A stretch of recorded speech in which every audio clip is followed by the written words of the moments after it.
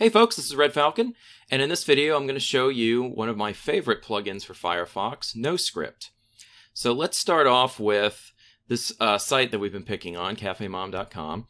And if you watched my previous video, then you saw the what uBlock Origin can do as far as blocking ads. Well, the plugin I'm going to show you is called NoScript, and it's basically uBlock Origin on hard mode. So to install it, we go to add-ons. By the way, I already took off uBlock Origin so you can see what this looks like by itself. And you're going to type in NoScript, all one word. And you want the NoScript security suite. If you want more information, there's a developer right there. And we're going to go back one and install it. Now it does require you to reboot your browser, so you just click here to restart. And it should pop back up in a second. Alright, and it's back. So whenever there's a new update, you'll be taken to this NoScript page. It basically has all the information about what the new update did, what it is. If you'd like to donate, there's a donate button right there. I highly recommend it. I've been using this plugin for well over 10 years. It's only available for Firefox and other Mozilla browsers, so like SeaMonkey, Iceweasel, and a few other ones. But I think it's well worth it. So let me go ahead and close this.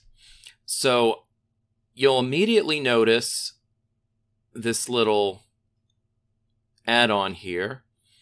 This is how you control NoScript. So unlike uBlock Origin, which just blocks ads, NoScript blocks anything that's a script. And a script's basically just a set of instructions that runs in the browser. Ads, video, I mean, you name it, any type of plugin is usually going to be run as a script. But that also protects you from any type of malware that's also running in a script. However, it can be a little cumbersome because instead of just blocking the ads, now this blocks everything on a site that's a script, so it could potentially break a script. It's less of an issue now that more websites are using HTML5, but prior to that, it was a huge inconvenience. But actually, it's still an inconvenience because now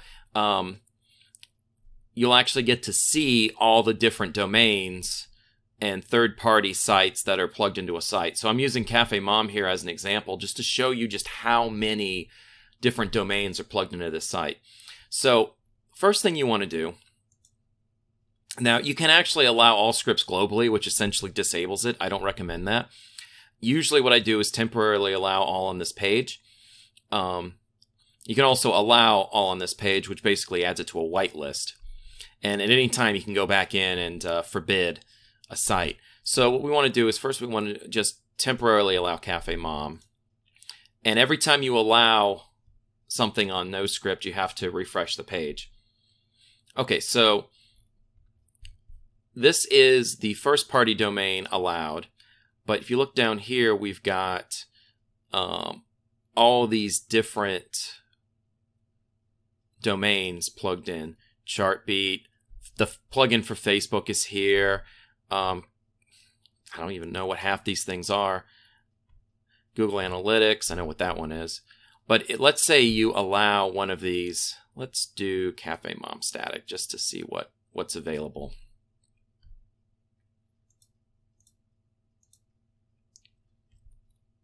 And just look at all these sites. I just allowed one additional third-party source, and now I'm getting all these other ones. I mean, it's ridiculous how many things it allows. But, you know, if you're wondering what you're looking at, each one of these entries is a different domain or a different website plugin for this site. So normally, if you didn't have NoScript, when you load this page, it would load every single one of these different domains. Which if you're a low bandwidth, if you have a data cap on your provider, your ISP, so say you're using satellite internet and you're only allowed a certain number of gigs per month, this certainly cuts into it. I usually have NoScript running on Firefox, and I have Firefox as my default site, so if I ever click on any links, which you shouldn't do, but if you do click on any links in like email or anything, it'll bring this up and it'll automatically block anything that's running on that site. For comparison, I want to show you a site that has next to no third-party content. We're going to go to the Gibson Research Corporation, or grc.com, and if you look here, you just have grc.com, and I'm actually going to allow it because grc is a site I go to frequently.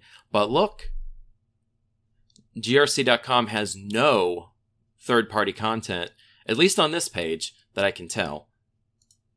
So, and if we actually forbid this, okay.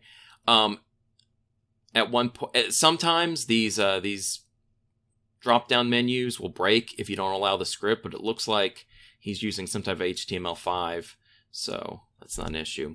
But anyway, that's NoScript. I really like NoScript, but you know, it's a lot more advanced than uBlock Origin. uBlock Origin, you pretty much just set it and forget it. While this, it requires you to kind of understand what all these different sites are and what they do. And it can be it's a lot more cumbersome than uBlock. So, anyway, but I really like it. Download it on Firefox, test it out. Let me know what you think. It's been around forever, so it's, it's one of my favorites. But, I hope you found this video helpful. If you have any questions or suggestions, please leave them in the comments below. And be safe out there.